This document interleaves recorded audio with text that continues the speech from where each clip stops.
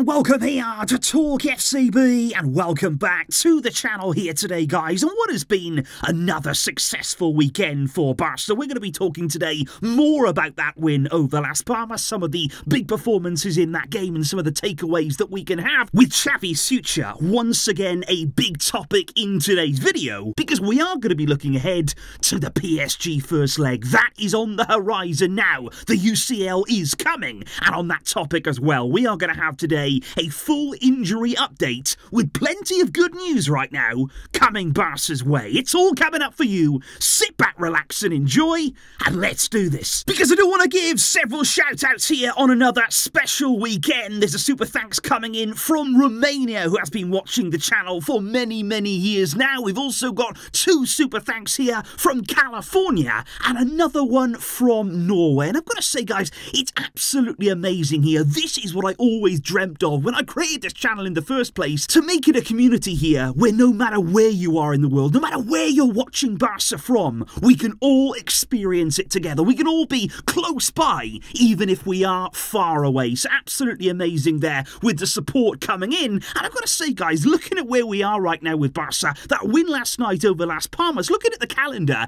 it's a strange feeling right now because we've just had the international break. We had a long break there that it felt like. We waited for Barca to come back. We played last night, and now we've got another break. You know, it's 11 days in between the games there. The game against Las Palmas, then PSG, and that's our next game now. PSG a week on Wednesday, and that's what we're going to be building up to on the channel. That is what we're going to be getting excited about every single day. What are we going to do in that game? How are we going to approach it? What do we need to do to win it? It's going to be a really intense time. I cannot wait. And that is why I was so happy that on Saturday, Barca were able to come back from the break, get the important win, only by a goal, but it was important there to keep that winning feeling going. We've now made it 4 wins in a row. The confidence is there. The momentum is there. We continued that yesterday, and that is the feeling that we have to carry in with us now against PSG. And I've got to give a shout out as well to Oscar Hernandez, who has now overseen 6 Barcelona games this season, in Xavi's absence, of course, and he has won every single one of them. Oscar Hernandez has a 100% record, and now we're understanding why. The dressing room are calling him Oscar Klopp. This man has got something special, and he will indeed be in charge once again for our next La Liga game against Cadiz. But I want to talk here about Raphinha. I want to talk here about the game, you know, who impressed, who maybe had more to give. And I think with Raphinha, it was very clear once again yesterday for me when there is space in behind, because the way Las Palmas started the game, like we said, they came out and played. They left space in behind their defence. When there's space, Raphinha can play wide. He can play on the right. He can even play, if needed, as we saw yesterday, on the left. And when there's space to be exploited, he can do that. He was making some really good runs in behind. He was getting joy. He drew the red card from Las Palmas, but when it's a deep block then, as the game changed, after they got that red card, Las Palmas dropped really deep. And when there's no space in behind then, though, for me, Raphinha cannot play wide. That is a very different game for him. He is not good enough in 1v1s. He is not good enough in tight spaces for me, in wide areas, to be effective. I think you see that very clearly in a game like yesterday. And when you then move him centrally, though, it's a different story again. Because I think against a deep block, Raphinha in a central area is much more effective, making those runs from deep, as he did for the goal. They did not see it coming. They were not expecting that kind of run in behind them, and they can't pick him up. So I think when there's space in behind, Raphinha can do a job wide. He can certainly have opportunities in that role, but when there isn't the space there, up against those deeper blocks, he's much more effective in field, in a more central role. And I'm really glad that we're starting to use him in that way. And of course, we have to mention as well today, guys, Joao Felix. And I just want to say, this kind of game, this kind of action from him, this is why Barca want to keep him next season, because he does have the ability, and none of us can deny it, to be the match winner. He does have the ability there to be a game changer, because not many players can do what he did yesterday, whereby you come on and one moment from you, one bit of genius, tip the game in Barca's favour. And you need to have players in your team who've got that kind of quality. But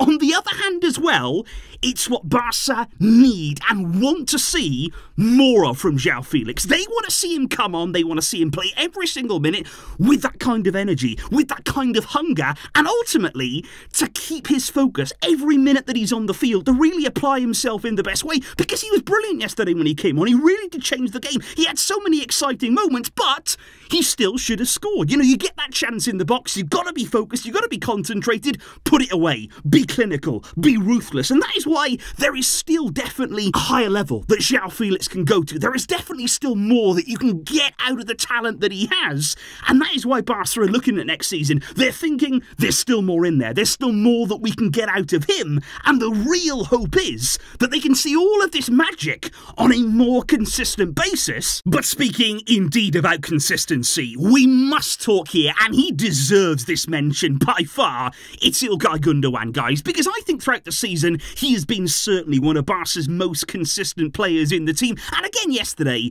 I think you just see the quality that he has on the ball, his vision, his ability there to just time everything absolutely perfectly. You look at a game like yesterday again, against a deep block for most of the game, it's tricky to find a way through, it's difficult there to pick the right pass, to unlock the defence, and I just think with him, he has such elegance on the ball, because certainly there, he can receive it on the edge of the opponent's box, he's looking, he's waiting, and a lot of the time, he will take his time, he will do it all in his own time, he will twist, he will turn, he will wait for runs, and he will release the ball at the absolute perfect moment there, not a second too soon, not a second too late. With Gundogan, it is always absolutely spot on, and he did that 2 or 3 times in yesterday's game to really pick Las Palmas apart, and that's the kind of thing, by the way, that Sergio Busquets used to be so good at in this team there. You need somebody within Barcelona who knows when to play the ball, who can see a pass, who can execute it absolutely perfectly, and I think as well, guys, considering how many minutes Ilkay Gundogan has had to play in this midfield, not only for Barca, he's also played a lot of games as well for Germany this season, and given the demands that have been on his shoulders, in his first season as well, by the way, he has done so well. He has coped with that workload absolutely fantastically, and you wouldn't expect anything else. He's so experienced, he is such an influential leader as well in the dressing room, and I really cannot praise him enough right now. But that is also why there will be some element of concern at Barca, because he was of course booked in yesterday's game, very unhappy that he was about that, and rightly so, but he is now at risk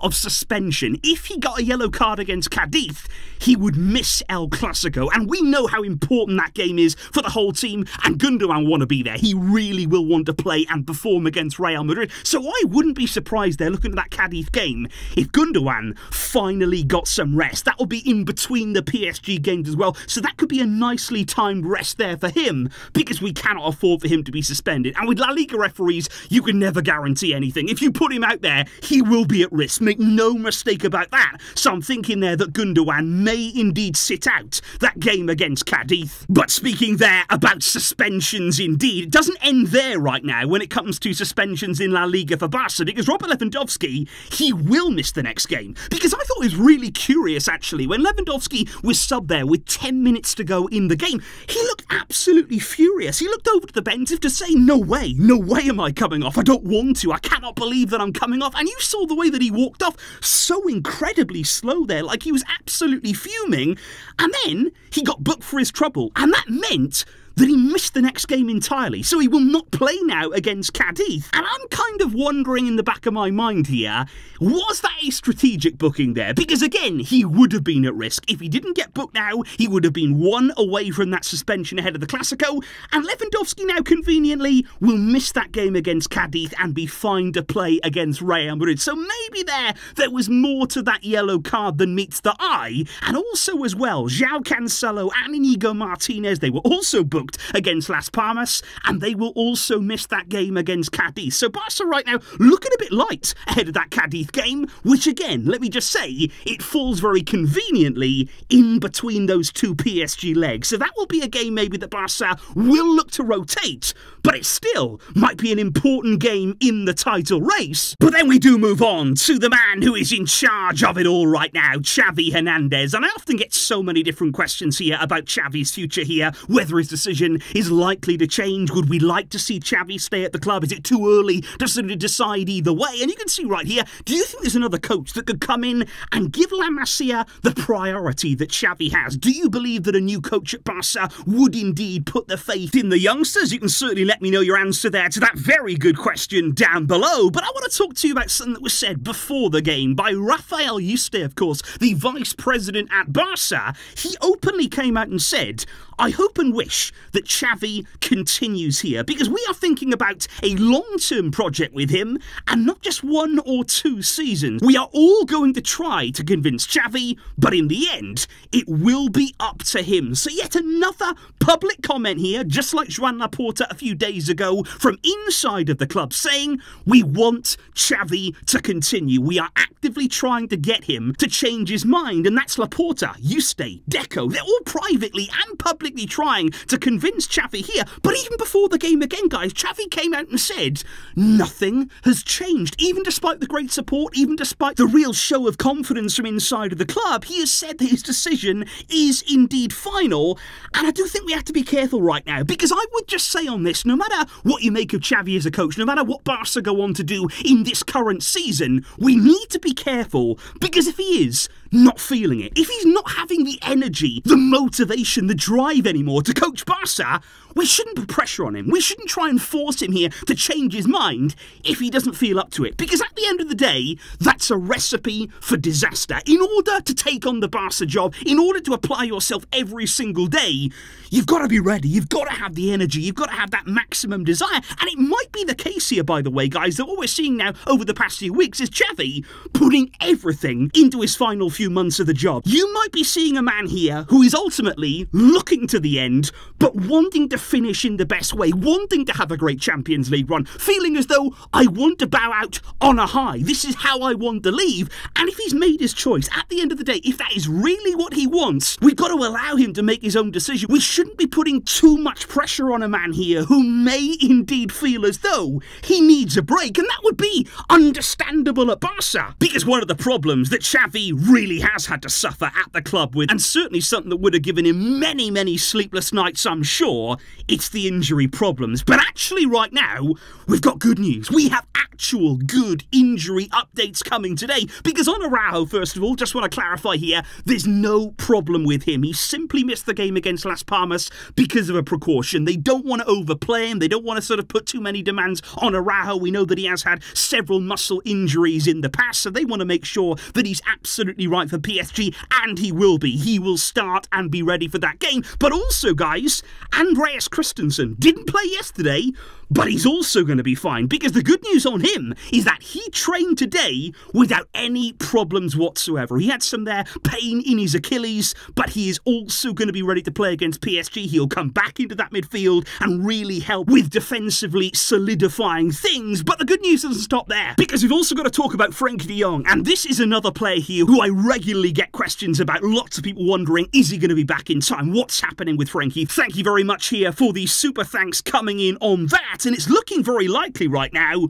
that he's also going to be fine for that PSG first leg. He has an extended break now, no games coming up. He's got lots of time now to be back and ready for that game, and he's on track. He is expected to be back and return in time for the first leg, which is terrific news, by the way, that it would be to have Frenkie back. And then there's Pedri, because apparently even he right now is ahead of schedule. The club are absolutely delighted, apparently, with how Pedri's recovery is going, with how he's looking. We've already seen him return there to the field in his recovery, and the club's medical staff are really, really pleased for him. Now, right now, the first leg against PSG, it may still be beyond his reach. At this point, nobody's ruled him out of anything, but it might still be too soon. But we are looking right now on Pedri at the second leg against PSG, and indeed the Clasico. That's all happening in the same week, and it's just really good. He's looking really good here. Araujo's fine. Christensen is going to be fine. Frenkie de Jong is all good, and even Pedri going to be back there ahead of schedule. Come on, let's have a party. This is looking very, very positive right now. But the big thing that I am wondering about right now from all of you guys is, with our next game being PSG, building up to that game now. How are you feeling? What are the emotions like? What are the expectations like from the fan base ahead of that all-important first leg? And like I say right here on the channel, we are going to be talking every single detail about that upcoming game. We are going to leave no stone unturned. It's all going to be happening here. I cannot wait to get started on that build-up, and I can't wait for all of you guys to join me on that. So thank you indeed today for getting involved with the video, for all of the support coming in, and for ultimately looking forward to Barca matches with me here on the channel. I will see you soon with lots more coming and big times ahead. Enjoy the rest of your weekend. Have a good one, guys. But until next time, as always, Visca El Barça.